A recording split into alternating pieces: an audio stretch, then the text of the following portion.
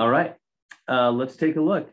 So we're on lecture 1.1, question 1. Consider this number. So here's my number. You're going to have a different number.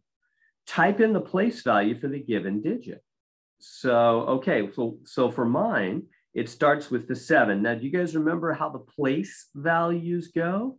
Let me write this number out a little bit with more space. 6, 3, 4, 0, 8, 5, 7, 1, 9.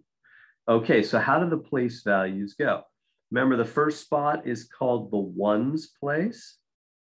And then the next one is called the tens. You probably remember all this. And then the hundreds. Ones, tens, hundreds, right? And then thousands.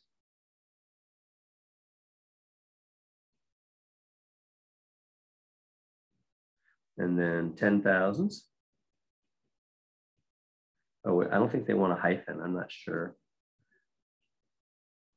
Wonder if they'll, I think they want no hyphen. And this place is called the 100,000s.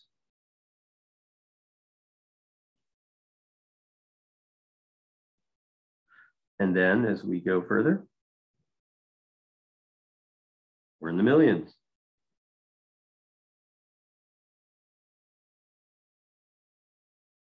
And the 10 millions.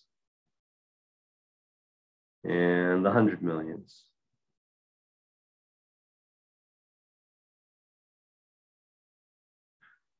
Right? Okay, so where's my 7? My 7 is in the hundreds place.